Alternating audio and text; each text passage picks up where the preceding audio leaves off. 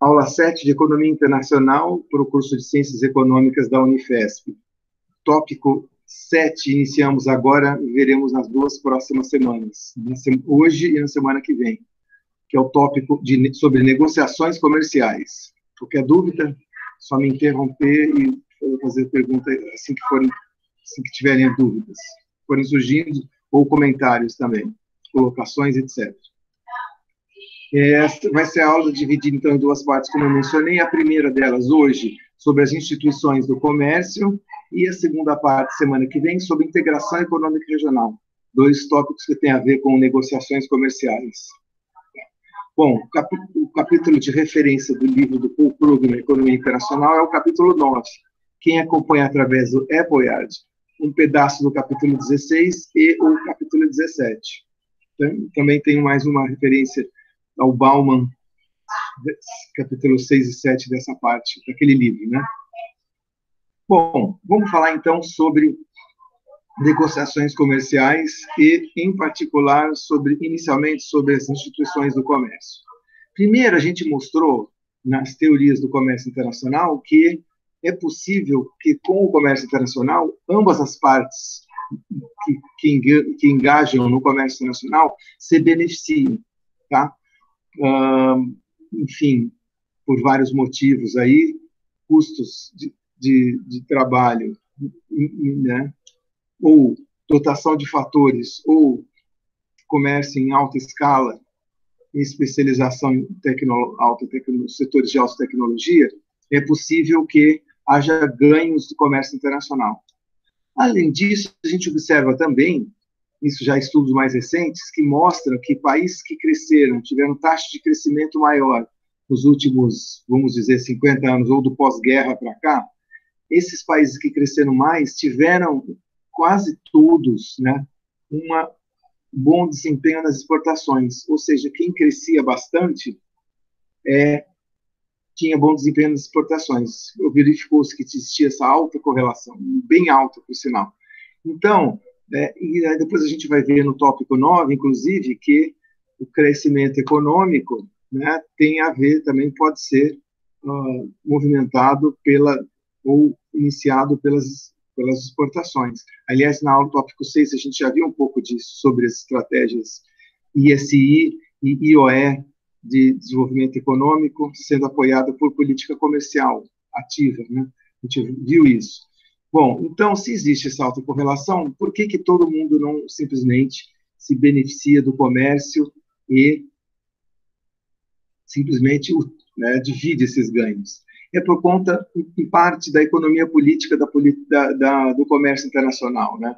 Ou seja, grupos dentro de um país podem ser prejudicados pelo comércio internacional, que nem a gente viu no tópico 5, e esses grupos, por serem prejudicados, começam a formar lobbies para defender uma política comercial protecionista, que protege e diminui o comércio internacional entre os países, tá? Então, a existência de lobbies atrapalha bastante e gera ineficiências. Além disso, fenômenos como guerras, né, que houveram aí 2 grandes guerras no século XX, também fizeram com que os países se fechassem, né, bastante. E aí também todas as ineficiências da ausência ou do diminuto comércio internacional. Então, é isso. Existem ganhos do comércio internacional e, por outro lado, países protegem e aumenta a ineficiência porque protegem-se do comércio internacional. Então, como diminuir, tirar essas ineficiências e aproveitar desses ganhos? Através das negociações comerciais. Ou seja, lembrando que da Segunda Guerra Mundial a gente sai com os países, né, quase no mundo inteiro, extremamente protecionistas, com altas tarifas e outras barreiras comerciais para o comércio internacional, a gente vê uma situação de bastante ineficiência. Então, ao longo do tempo aí, o que foi feito, basicamente, do pós-guerra, no início do pós-guerra até hoje, foi promover as negociações comerciais internacionais, tá? Para liberalizar o comércio. Então, aí, se tarifas altas que existiam no pós-guerra vão sendo progressivamente liberalizadas através de negociações comerciais. E como seriam essas negociações? Bom, existem vários tipos de negociações, mas basicamente a ideia central aí é que uh, países que participam das negociações comerciais, eles aceitam que haja uma diminuição, redução mesmo das suas tarifas e outras barreiras não tarifárias ao longo do tempo.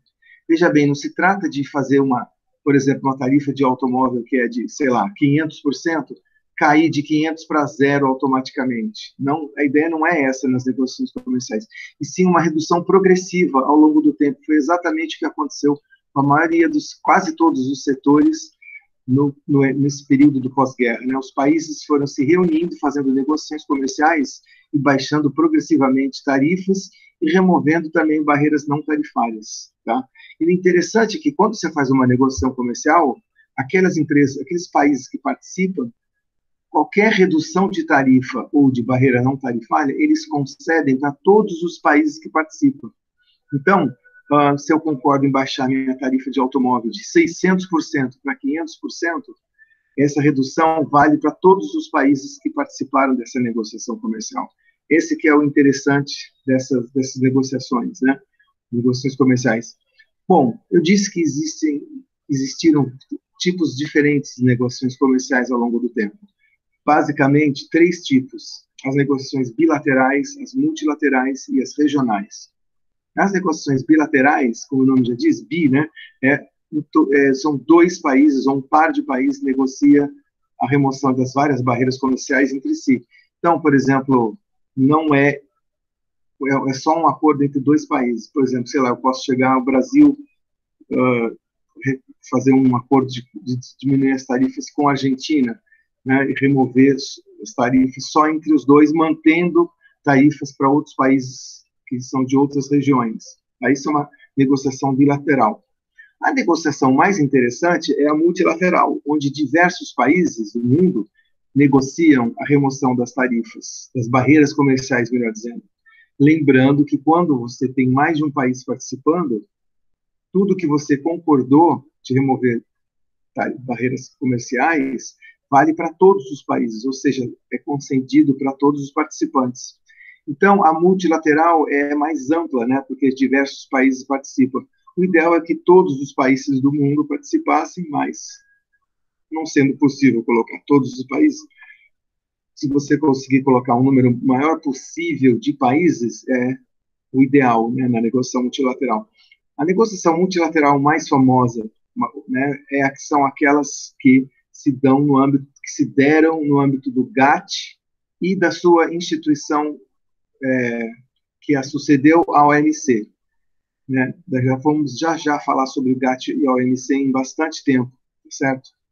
E depois, uma outra possibilidade de negociação comercial é um subgrupo de países, não diversos, não todos, mas talvez grupos de países reunidos em áreas regionais, por exemplo, em continentes ou partes do continente, se reúnem num bloco de países e fazem a mesma coisa que né, de liberalização de barreiras comerciais, só que dentro de um conjunto de países, um conjunto finito, menor de países. Por exemplo, no âmbito do Mercosul, 4 países negociaram regionalmente: Brasil, Argentina, Uruguai e Paraguai.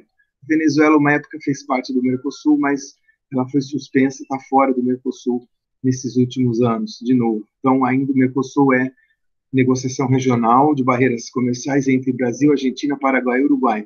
A União Europeia tem 27 países da Europa. O NAFTA são os 3 países da América do Norte: Canadá, Estados Unidos e México. E assim por diante tem vários esquemas de negociação regional. Então, nessa aula de hoje, a gente vai ver as negociações multilaterais. Na semana que vem, veremos as negociações regionais ou né, as negociações de integração econômica regional, tá certo?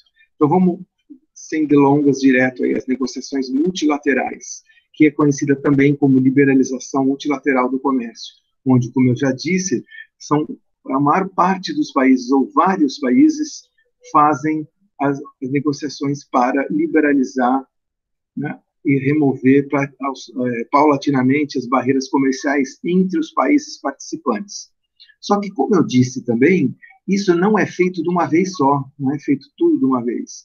porque o impacto na economia é muito grande, né? Então, você zerar uma tarifa de 500% para zero um efeito muito grande.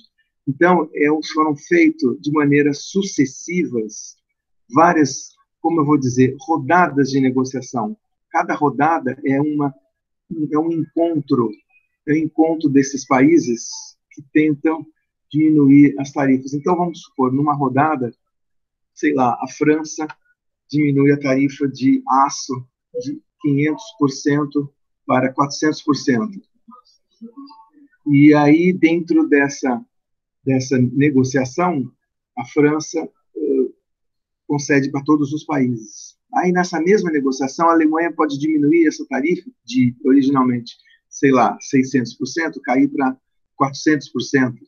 E assim por diante, os outros países vão fazendo ofertas de redução de tarifas e remoção de barreiras não tarifárias dentro de uma rodada de negociação. E interessante que você vai tendo aí várias rodadas, uma depois da outra, tá? Lembrando sempre que o mais importante é isso, de que a redução da tarifa sempre é estendida a todos os países que participam, tá? Não pode haver, sei lá, uma preferência, né? Embora para alguns países possa acontecer algumas exceções, mas a ideia geral da negociação multilateral é que a redução de tarifas e barreiras não tarifárias é estendida para todos os países. Nesse sentido, o interessante da negociação multilateral são dois pontos. Em primeiro lugar, a questão da via direta, disso ser uma via direta ao comércio livre. No seguinte sentido,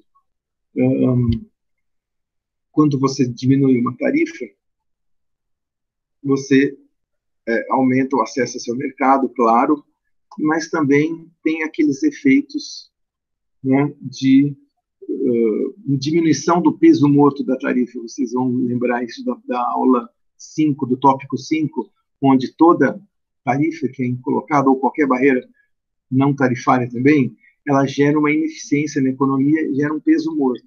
Quando você, ao contrário, remove a tarifa, você devolve, né, a eficiência, ou aumenta a eficiência global, né?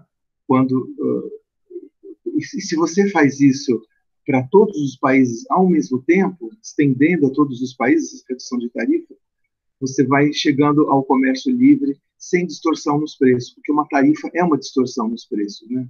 Pensa bem, uma tarifa de 100%, ela duplica o preço de um produto. Quando você remove a tarifa, você vai removendo essas distorções, tanto distorções de produção quanto distorções de consumo. A remoção de tarifas aumenta o consumo, diminui a produção local e aumenta a produção internacional. Vocês vão lembrar disso também.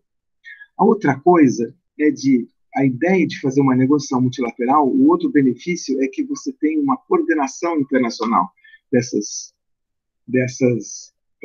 vantagens que a gente tem do comércio livre. Por exemplo, imagina se eu coloco 200 países para negociar numa sala. Eu sei que é difícil porque tem que colocar um monte de gente, tradução de língua e tal, mas supondo que você consegue colocar 200 países para negociar, isso é muito mais fácil do que você fazer essa negociação 200 vezes, né? Ou melhor, fazer essa negociação com os pares de países, tá?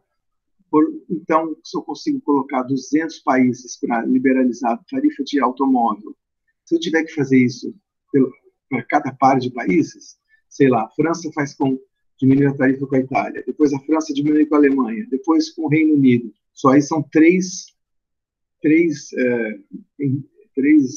transações, né? E você imagine ter que fazer isso com 200 países, você vai ter uma combinação de 200, 2 a 2, né? Uma fórmula matemática, dá um número enorme de transações. Enquanto se você coloca uma vez só todos os países para negociar, é uma transação só, né? Então, aqui existe essa vantagem de você fazer uma coordenação internacional dentro de um órgão. E para isso que criaram o GATT, que eu já vou falar agora sobre o GATT, que é o início, a primeira instituição que ajudou a liberalizar o comércio internacional. Na verdade, a sigla do inglês, General Agreement on Trade and Tariffs, GATT, que é o Acordo Geral sobre Tarifas e Comércio, era para ser um acordo, mas acabou sendo até uma instituição localizada em Genebra, na Suíça, que promoveu a liberalização do comércio entre 1947 até 31 de dezembro de 94.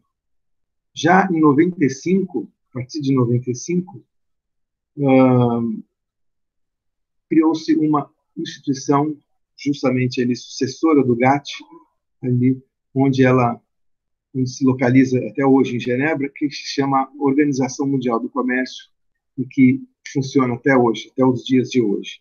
Vamos falar primeiro do GATT, que lembra que o GATT herdou uma economia internacional em frangalhos por conta da Segunda Guerra Mundial e com altas barreiras comerciais para tudo quanto é produto, né?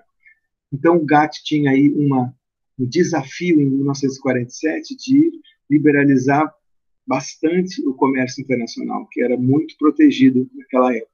Vou falar um pouco dos princípios do GATT, dos princípios que fizeram com que o GATT funcionasse durante todos esses anos aí, entre 47 e 94.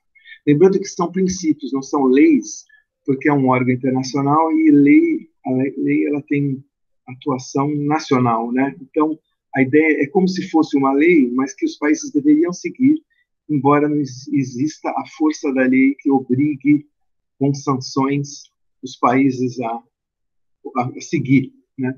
E a OMC herda, né, recebe do GATT esses princípios e mantém a ideia de continuar obedecendo, seguindo esses princípios. O primeiro deles, e o mais importante, é o princípio da MFN, ou Most Favored Nation, nação mais favorecida. A ideia é de que um país que é favorecido por uma remoção de tarifa, né? Por exemplo, a França fala para a Alemanha, olha, vou diminuir a minha tarifa de aço de 200% para 100%. Todos os países que participam do GATT vai receber também essa preferência, tá? Então, não vai valer só para a Alemanha, sim para todos os países. Então, esse é o princípio mais importante do MFN, do GATT. Em outras palavras, se você negocia e quer remover ou diminuir uma barreira comercial, isso deve valer para todos os membros do GATT. Esse é um ponto importante e interessante. Outro princípio é a não discriminação de produtos produzidos no exterior. Como assim? Vejam vocês que um produto estrangeiro aqui no Brasil, produzido lá fora, ele tem que ser tratado como o produto nacional, ou seja, todos os impostos que o produto nacional paga, o estrangeiro também vai pagar os mesmos. Só que depois da internalização. O que significa internalização? Significa que, bom, ele foi produzido no exterior. Tá, agora ele vai ser internalizado no Brasil. Para isso ele vai pagar, né, alguma tarifa ou vai sofrer alguma barreira não tarifária. Tá? Após isso, ele é igual a qualquer um. Então, vamos supor, existe uma tarifa de produção para o aço importado de 100%. O aço foi feito na China. Ele entra no Brasil, paga o 100%. Depois que ele pagou 100%, esse produto chinês é igual a qualquer outro nacional. Então, não vai ter uma restrição extra, tá? Porque acontecia muito isso antes do GATT, né? Até a guerra e tudo, existia muito isso. Discriminação de produto estrangeiro. Agora, não. Uma vez internalizado, ele tem que ser igualzinho, tratado igualzinho a um produto produzido naquele país. Outro princípio do GATT é o princípio da transparência. Vocês vão lembrar que existem dois tipos de tarifa, a tarifa ad valorem e a tarifa específica. A tarifa específica ela é um valor constante, e não percentual. Por exemplo, $500. O problema dessa tarifa é que ela é menos transparente do que a tarifa ad valorem. A tarifa de valorem, a gente sabe o valor que vai ser impactado, né? Quando você aplica aquela tarifa? É a porcentagem daquela tarifa. Então, 10%, tarifa de 10% vai ter efeito de aumentar o preço em 10%. Tá? E uma tarifa de $500? Depende. Se for um produto barato, de $5, você botar uma tarifa de $500 é um absurdo de alto. O preço aumenta de 5 para 505.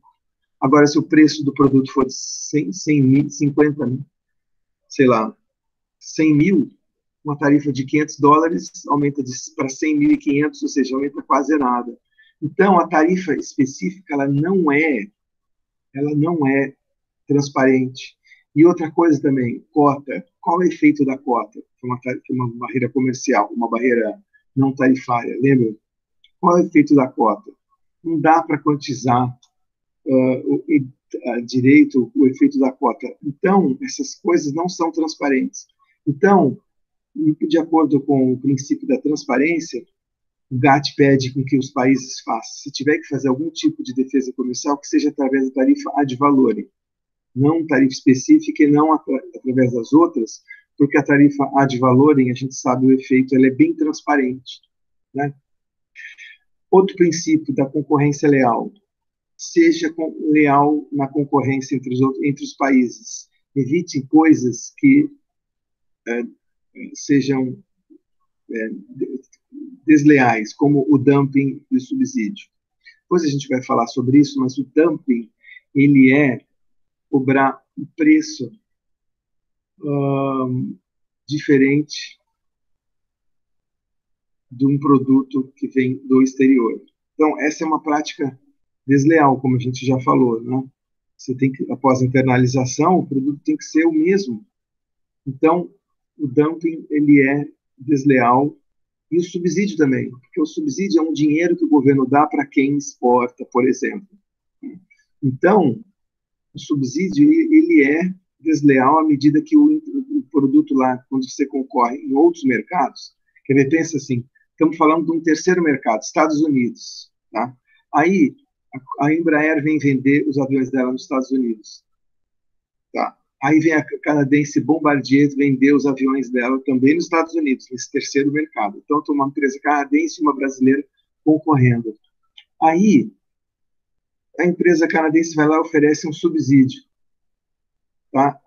E a empresa brasileira não tem subsídio, o que acontece? Aquele que tem o subsídio vai poder concorrer de maneira melhor, né? Porque tem um desconto, né? Recebe um dinheiro para cada exportação, enquanto a outra não.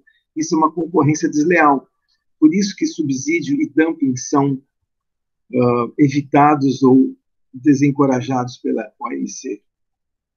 E a salvaguarda é uma terceira coisa que existe também, além do dumping e do subsídio, que é o seguinte: quando um país sofre, por algum motivo, um surto de importações, quer dizer, um volume muito grande comparado com a média histórica de importações, a OMC permite temporariamente que você coloque uma restrição nessas importações deste produto, isto é, que você coloque uma salvaguarda. Então, por exemplo, os Estados Unidos sofreu um surto de importações de automóveis no meados dos anos 80, de automóveis japoneses. Então, ele colocou uma salvaguarda temporária, que era uma tarifa de, sei lá, 100% na importação de automóvel. E aí as empresas americanas puderam, né, se responder aí contra, vocês puderam se melhorar a eficiência e poder competir com as importações japonesas. Depois essa salvaguarda ela é removida depois de um tempo. O que mais? SGP, Sistema Geral de Preferências, ele é permitido. O que é isso? Vocês vão lembrar também que a gente falou sobre isso no tópico 5. O SGP é o seguinte, tá? A tarifa de importação lá nos Estados Unidos de cacau é, sei lá, 10%. Mas, se eu estou importando cacau de países em desenvolvimento, para ajudá-los, os países mais pobres, eu coloco uma preferência na tarifa desses países, uma tarifa menor. Então, ao invés de ser 10%, eu coloco, sei lá, 1% ou 2% da importação da tarifa de cacau que vem da Costa do Marfim, ou de Senegal, né, os países mais pobres. A ideia do SGP é ajudar os países mais em desenvolvimento. E quem geralmente coloca essas condições especiais são os países mais desenvolvidos. Cabe notar que o Brasil fez parte do SGP dos Estados Unidos e da União Europeia durante um bom tempo. Mas como o Brasil já é um país mais, né, de renda média alta, então algumas dessas preferências que valem hoje para países pobres não valem mais para o Brasil. Tá? Então o Brasil saiu do SGP de vários dos Estados Unidos e da União Europeia, por exemplo. O que mais? Eu já tinha mencionado para vocês que as cotas e outras restrições quantitativas são proibidas no GATT, né? A única situação especial é a cota tarifária, que é uma cota que, assim, valor, se você importar menos que o valor da cota, a tarifa é zero. E se você passar dessa cota, aí eu cobro uma tarifa. Então, vamos supor, 100 mil automóveis, menos que 100 mil automóveis a importar por ano, não paga tarifa nenhuma, mas se exceder os 100 mil, aí eu pago uma tarifa de 35%. Por exemplo, o Brasil adota isso daí no setor automotivo. Tá? Eu não lembro qual o valor da cota agora, mas existe isso até hoje. E, finalmente, o último princípio do GATT é uma outra exceção também. O artigo 24 dos princípios do GATT permitem acordos regionais. Vejam vocês, lembra que do MFN, o primeiro princípio de todos? A ideia é que quando eu concedo a preferência tarifária para um país, isso tem que ir para todos. Então, a França diminuiu a tarifa para a Alemanha. Isso vale também para o Brasil, para a Argentina, para todo mundo, de acordo com o MFN. Só que o artigo 24 ele fala assim, olha, é possível que você faça isso, só que restrito a um grupo específico de países, ou seja, um grupo, subgrupo de países, ou seja, um acordo regional, que nada mais é do que a integração econômica regional ou blocos regionais de comércio. Então, o próprio GATT permitiu, e a União Europeia foi criada em 1957, com 6 países, baseado nisso, no artigo 24 do GATT. O que era a União Europeia? Zerar as tarifas entre esses 6 países europeus, deixando o resto de fora. Então, é uma exceção a MFN, né? Só que tem uma cláusula. Isso só é possível fazer quando esse acordo regional, você tiver, né, nesse grupo de países, mais ou menos 90% do comércio que você comercializa dentro desse bloco. Então, verificou-se, né, que a França já comercializava bastante com a Alemanha, com a Itália e com a Holanda, e o comércio entre esses 6 países dava mais ou menos próximo a 90%, então permitiu-se a criação da União Europeia, na verdade tinha outro nome na época, né? Comunidade Econômica Europeia, e criou-se em 1957 por conta dessa cláusula aqui, tá? Comércio regional próximo a 90%. Bom, então esses são os princípios do GATT. Agora eu vou falar um pouco sobre as rodadas do GATT, as rodadas multilaterais que houveram. Então já defini para vocês o que são, que é uma rodada, né? É quando há uma negociação multilateral entre os vários países e eles, dentro daquele período de tempo, concordam em liberalizar as tarifas entre si, ampliando os benefícios para todos os que participarem, tá? Todos os membros do GATT. Note que no período de vida do GATT, que foi de 47 a 94, houve 8 rodadas multilaterais de negociação. Só um minutinho.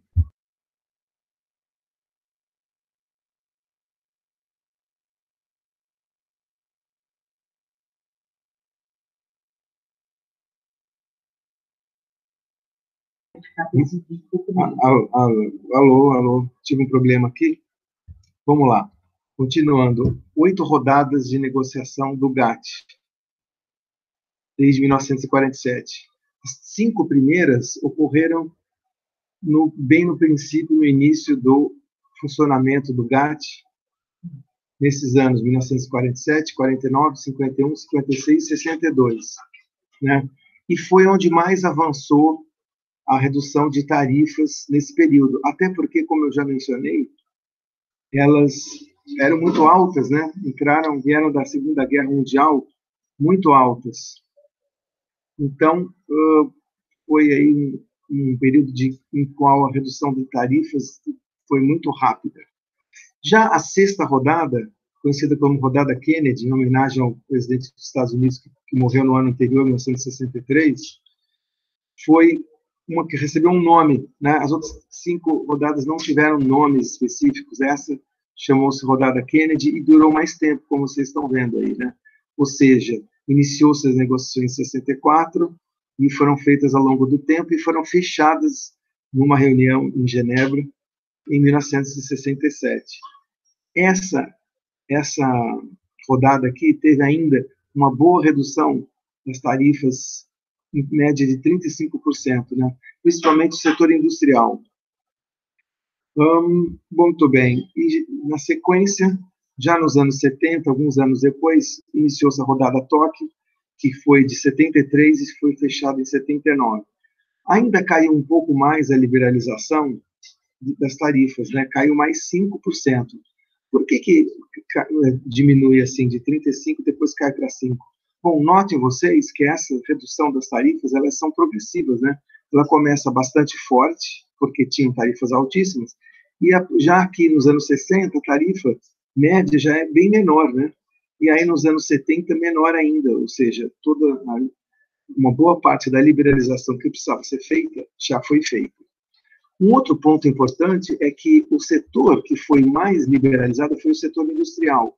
Tá? Então, quando se fala agricultura, indústria e serviços, foi uma indústria essa grande queda. A agricultura e os serviços, como a gente vai ver, não tiveram tanta liberalização assim no GATT. Aliás, no período GATT foi praticamente zero. Né? A agricultura ficou fora praticamente fora da liberalização entre 47 e 79, como vocês estão vendo aqui. Foi mais a indústria. Uma explicação para isso é que os países que mandaram, vamos dizer assim, entre aspas, que tinham mais poder político nessas negociações, entre 47 e 79, são os países desenvolvidos, e são aqueles que têm o setor industrial, né, com vantagens, né, com vantagens comparativas, né, e aí para eles era interessante até liberalizar a indústria para poder ter acesso ao mercado de produtos industriais dos outros países. E já os países em desenvolvimento, muito pouco industrializados até 79, vejam vocês, até 79, quem que era industrializado dos países em desenvolvimento? Praticamente ninguém, né? Só a Coreia que estava começando a se desenvolver nos anos 60 e 70, certo? Principalmente nos anos 70. Então, essa liberalização aqui, até 79, é basicamente industrial e país desenvolvido. E aí a gente chega na 6ª, 7ª rodada, a gente chega na 8ª e última rodada do período GATT, que foi a rodada mais longa e mais difícil também de se elaborar. Ela foi de 86 e só no final, só em 94, quando logo em seguida foi inaugurada a OMC em 1º de janeiro de 95, essa rodada foi a mais complicada. Por quê? Porque tentaram colocar a liberalização da agricultura e dos serviços, certo? Não só mais da indústria. O que aconteceu aqui? Por que, aliás, por que a agricultura e serviços foram tão parados assim para se desenvolver? Principalmente no caso da agricultura, o que ocorreu? Ocorreu que os países desenvolvidos, eles não eram, como eu vou dizer, muito... não eram... países desenvolvidos não tinham vantagem comparativa em produtos agrícolas.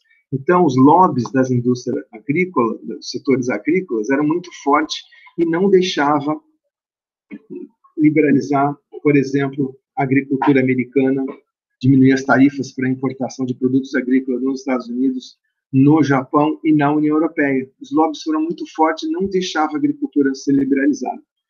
Serviços, o que acontece? Acontece que os serviços, uma boa parte desses serviços eram não transacionáveis, ou seja, não comercializáveis, não dá para exportar, são serviços locais, tá? Então, não foi tão preocupado assim, não se preocupou tanto com a liberalização de serviços.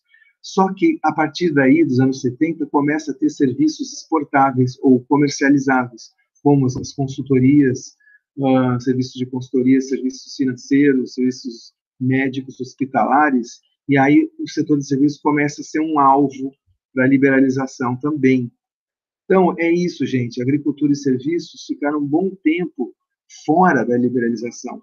Então, começando a tentar, aí, a colocar na discussão do GATT esses temas, isso foi se arrastando ao longo do tempo, foi virando até um impasse político.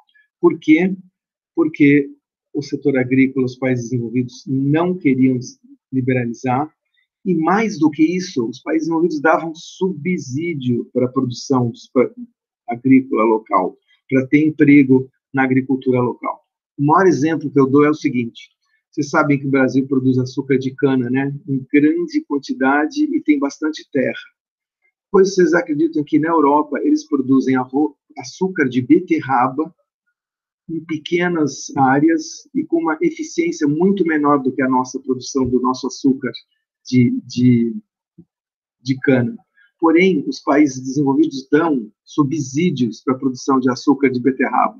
Então, eu morei na Itália lá entre 2018 e 2019, a gente tomava açúcar, né? E aí, junto com botava açúcar no café. E aí, o açúcar que vinha de lá era o açúcar de beterraba, que é o nosso branquinho, igualzinho ao nosso açúcar refinado aqui, era o açúcar de beterraba deles. E quase todos os lugares tinham esse açúcar. Aí tinha o tal do açúcar de cana, né, lá na Itália, que a gente pedia, mas o que é esse açúcar de cana? Era o açúcar importado do Brasil, que era diferente, vocês acreditam? Porque na Europa inteira eles usam o açúcar de beterraba subsidiado, com altos subsídios produzidos principalmente na Bélgica e na França, não sei se mais algum outro país, mas principalmente nesses dois. Então, vocês imaginam um monte de subsídios que existem na agricultura dos países desenvolvidos, para a produção de arroz no Japão, para a produção até de soja nos Estados Unidos, mas principalmente de suco de laranja e outros produtos. Enfim, subsídio a dar com pau, né? Então, começou a ter um impasse político. Por quê? Nas negociações aqui, os países em desenvolvimento ficaram chateados com esse negócio que não amplia a liberalização agrícola, porque os países desenvolvidos não deixam. Então, no fim da rodada do Uruguai, começa a ter algumas pequenas mudanças na liberalização da agricultura, mas muito simples, muito pequena. A única coisa é que o Japão trocou as suas cotas por tarifas, mas isso na prática não quer dizer nada. União Europeia e Estados Unidos continuam com esses subsídios para a agricultura, que se chama PAC, Política Agrícola Comum, ou CAP, né, em inglês, na União Europeia. A economia agrícola desses países é muito protegida, né? Então, continua, embora haja, no final, uma redução na tarifa dos produtos, essa redução ela se deve principalmente ao setor industrial. A agricultura, nada, e os serviços, nada, né? E ainda que hajam caídos os subsídios, eles ainda são muito, muito altos. E no fim da rodada do Uruguai, começa a falar assim, gente, então vamos liberar os serviços também, né? Só que só se fizeram um quadro sem ainda negociar nada de liberalização no serviço. Vou adiantar aqui que o setor de serviços, quem tem a vantagem comparativa nos vários setores de serviços, em geral, são os países desenvolvidos.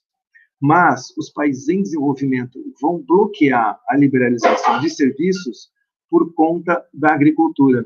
É como se fosse assim, vocês não querem liberalizar a agricultura? Então nós não vamos liberalizar os serviços. Pronto.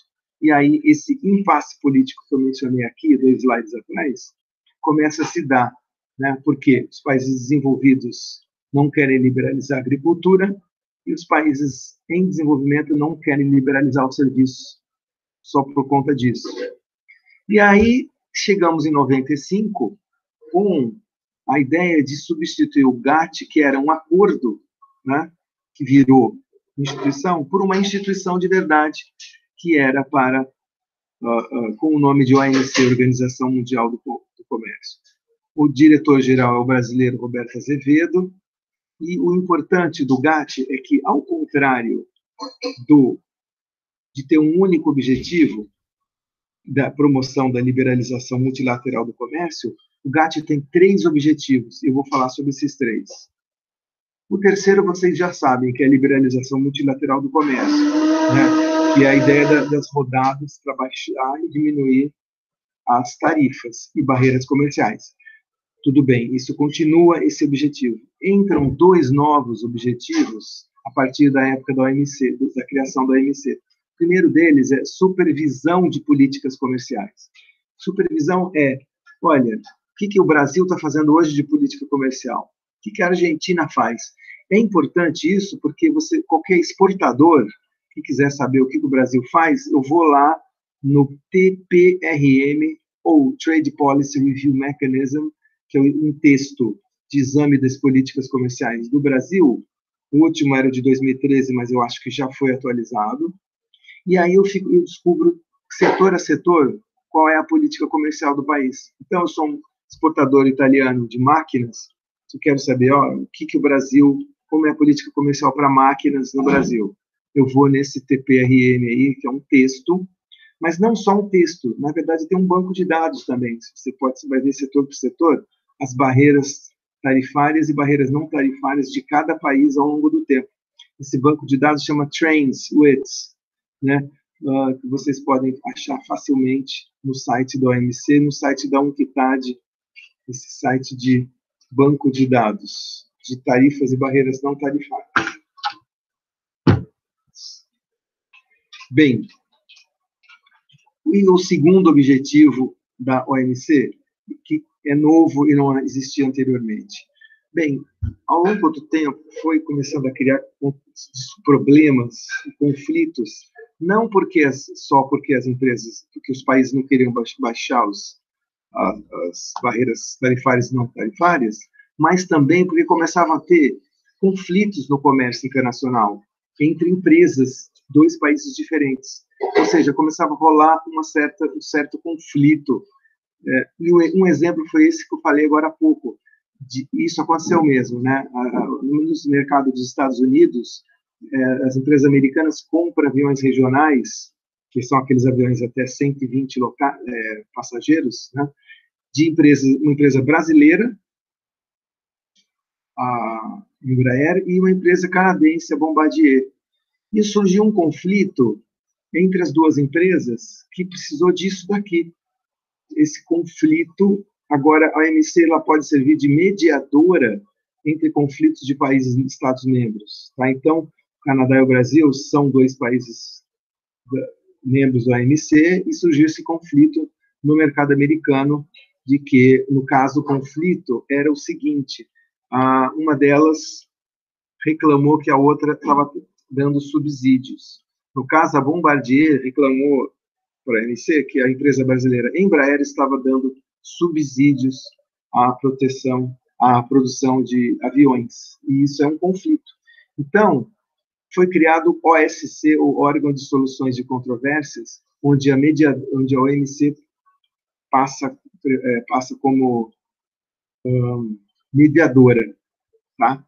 E eu já vou dizer como funciona o passo a passo desse conflito, mas a verdade é, sempre que você achar que existe uma prática desleal, por exemplo, um país está dando subdumping ou subsídio das suas empresas, eu posso entrar na OMC e reclamar contra esses 3 acordos aqui.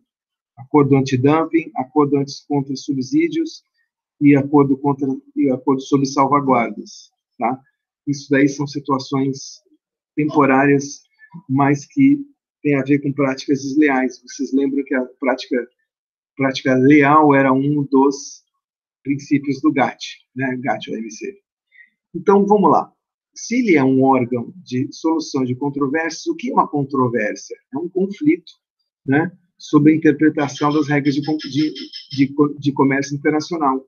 Então, no caso, a empresa canadense pediu para o governo do Canadá entrar no OMC uma controvérsia contra uma empresa brasileira e, por conseguinte, contra o Estado brasileiro, dizendo que o Estado brasileiro estava dando subsídios para essa empresa brasileira e isso se tratava de uma prática desleal.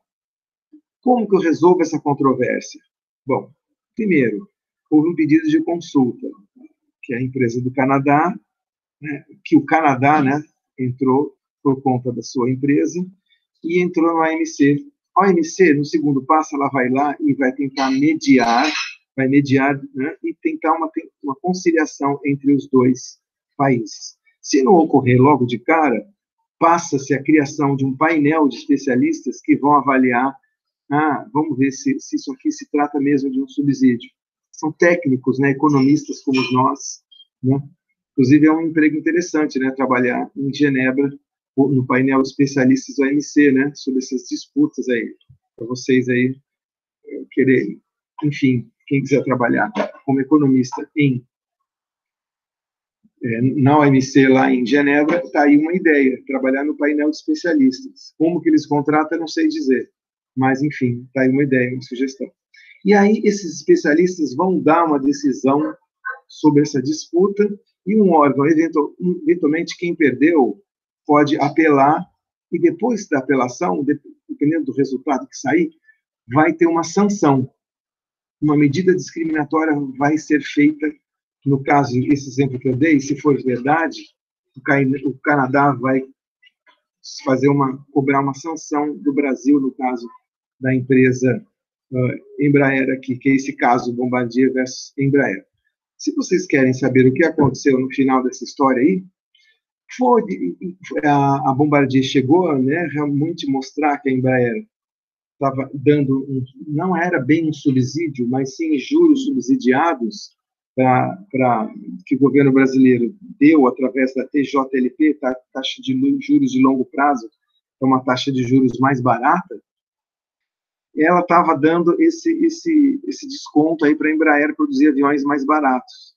Só que, olha só o que aconteceu, a Embraer contra-atacou, mostrando que a Bombardier também recebia subsídio do governo canadense.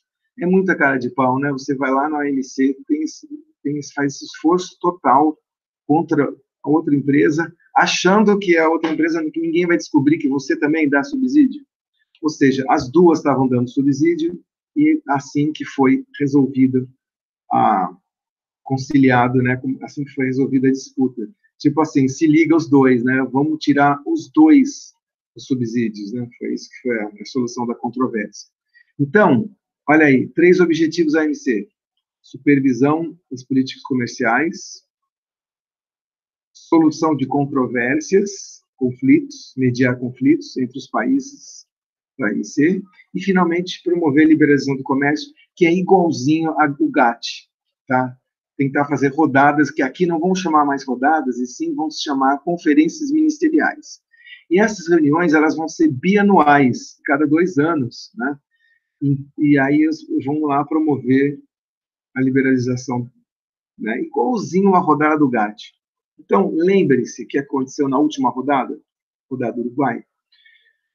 Impasse, né? Começou um certo impasse político, porque os países em desenvolvimento não queriam liberalizar os serviços por conta de os países desenvolvidos bloquearem a liberalização da agricultura deles há anos. Lembra disso? Não deu outra. A partir daí, que teve a primeira conferência em 96 na Singapura, a partir daí não deu outra, gente. Os países em desenvolvimento colocaram, né, na OMC, que os desenvolvidos tinham que remover os subsídios agrícolas, certo? Colocaram isso de maneira forte.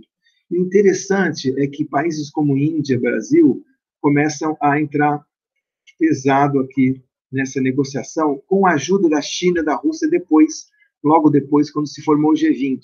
Já vou falar sobre isso. Tá. Isso de um lado. Do outro lado, os países desenvolvidos colocaram a liberalização dos serviços como um tema importante, né? Porque, lembra, os países desenvolvidos têm vantagem comparativa na produção dos serviços. Então, o que ocorre aqui é que serviços também entrou com tudo na pauta, mas eles aproveitaram e colocaram outros pontos para serem liberalizados, como os investimentos, compras de governo. Vocês lembram que compras de governo era uma barreira era uma barreira ao comércio internacional. Propriedade intelectual, defesa da concorrência, facilitação do comércio. Todos esses temas aqui, novos, que aparecem em Singapura, junto com a liberalização dos serviços, só que ganham um nome. O nome vira Temas de Singapura.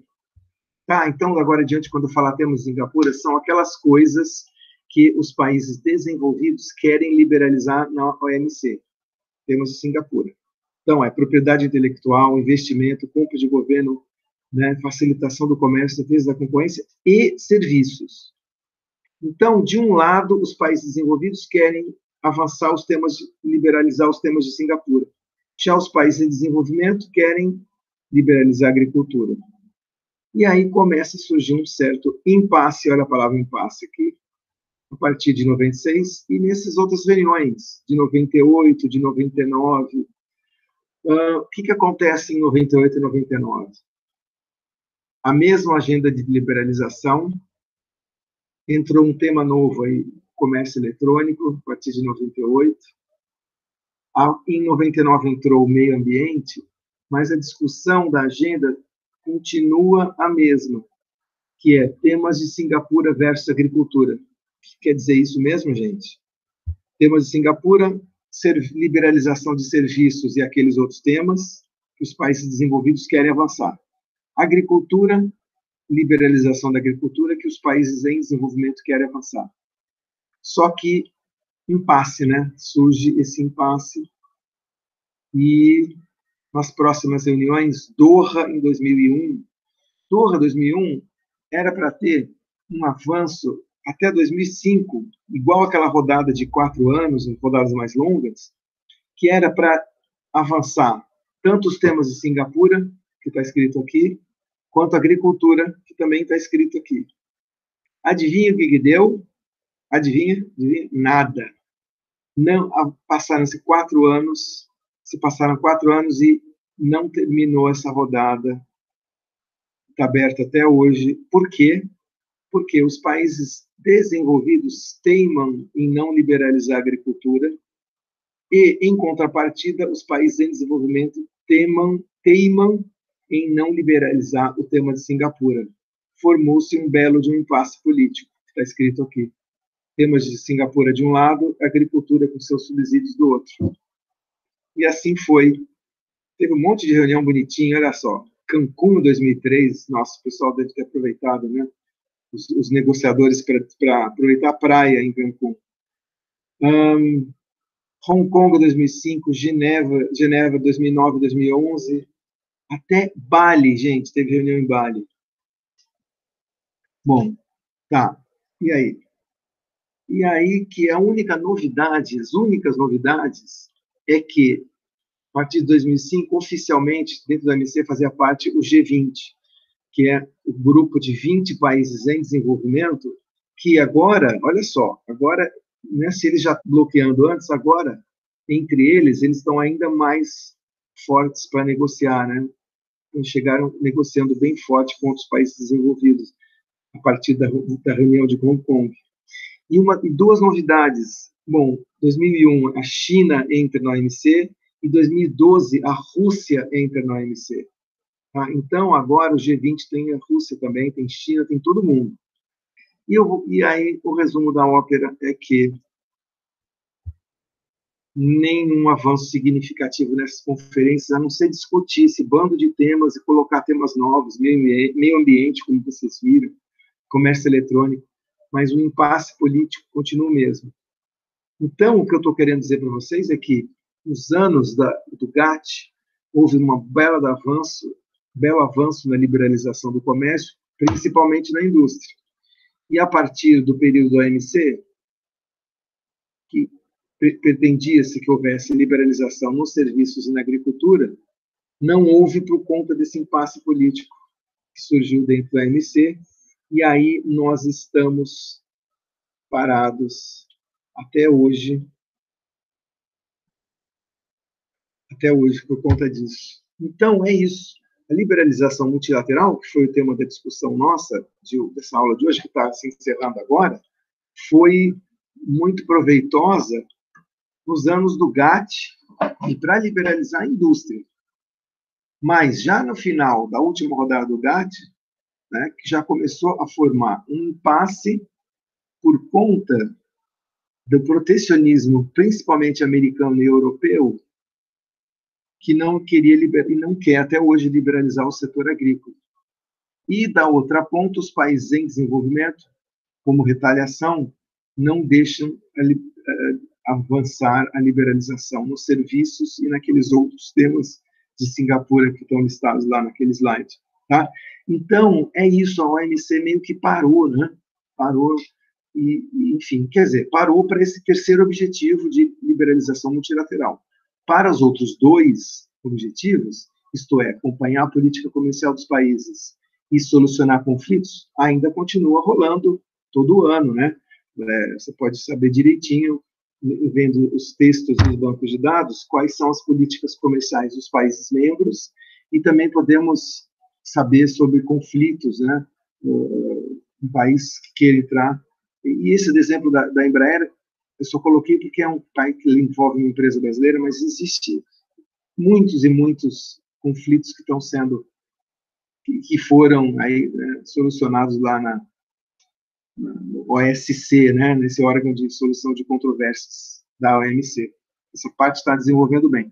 Por outro lado, o impasse político dessa troca entre setor agrícola e temas de Singapura não avançou mais. Então, e aí a gente termina a discussão de hoje justamente com esse ponto. Tá, se a negociação multilateral está parada, não avança por causa desse motivo político, esse impasse político que vocês viram, o que os países começaram a fazer a partir dos anos 90? Ah, tudo bem, se não está avançando a liberalização comercial com todos os países do mundo, eu vou virar para o lado e vou ver com os meus vizinhos, né, com os países que são parecidos comigo, e aí eles começaram a usar aquele artigo 24 do GATT, que permitia os acordos regionais, ou seja, começaram a substituir as negociações multilaterais, que está parada politicamente, por negociações regionais. E é aí que a União Europeia, por exemplo, expande, avança, a União Europeia vira uma união monetária, né, tem a mesma moeda, depois a gente vai falar sobre isso, aí que até o Mercosul avança, infelizmente só até 2002, 2003, porque a Argentina teve problemas políticos muito sérios, e aí o Mercosul parou em 2003, infelizmente. Mas houveram vários outros blocos na Ásia, no Pacífico, Ásia e Pacífico, né? Leste Asiático e até outros lugares do mundo. Então, as negociações regionais e até algumas negociações bilaterais avançaram fortemente nos anos 90, anos 2000 e anos 2010. Tá? Então, o tema da nossa semana que vem é a integração econômica regional, que é o estudo aí das negociações regionais. Não é para entregar atividade ainda, né? Se alguém quiser avançar lá no penúltimo slide, tem isso daqui, são duas questões da atividade 7, daqui a 2, 3 semanas. Essa primeira questão, vocês já podem começar a pensar nela, nessa questão aqui, que é o penúltimo slide. Tá? Muito bem, então hoje eu me despeço por aqui.